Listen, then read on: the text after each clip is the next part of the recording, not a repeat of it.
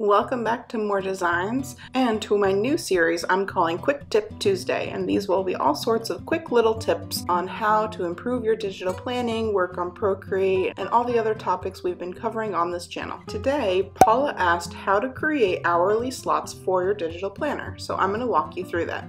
You're going to start by inserting a rectangle onto your planner, and you want to create it so that it has no fill, but that it does have a line around the outside. From there, you're actually going to start typing right on the figure. So I'm going to start at 7 a.m. just because typically that is when things start happening for me, but obviously you can change that. After you type your time, you're going to use the underscore on your keyboard to fill up the rest of the space. You will have to play around with the size both of the font and the square to make it work out for your planner. So I'm going to make this much smaller and then add some more underscores. My next time slot is going to be 7:30. Rather than type 7:30, I'm just going to have a second line that lines up with the slot underneath.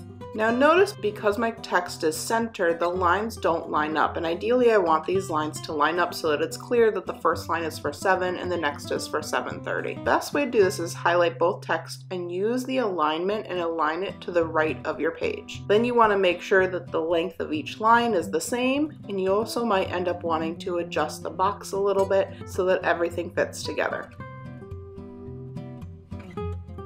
Once I have that done, I'm simply going to copy and paste a few times, and then I'm going to go back in and start changing the numbers.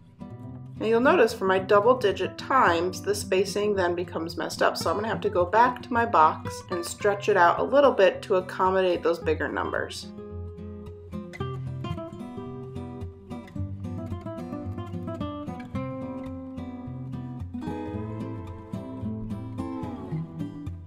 So I'm noticing at this point that I'm getting to about 7 o'clock, and ideally I'd like to get another hour in there, so I am going to have to reconfigure this a little bit, either by changing the size of my box or by changing the size of the font that is inside and holding those numbers.